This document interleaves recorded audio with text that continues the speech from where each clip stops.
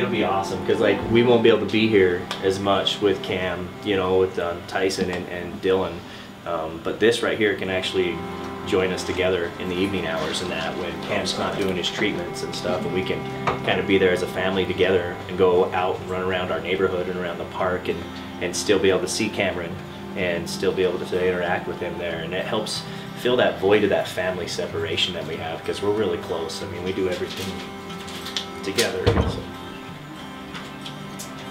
You want to show us how to play more? Yeah.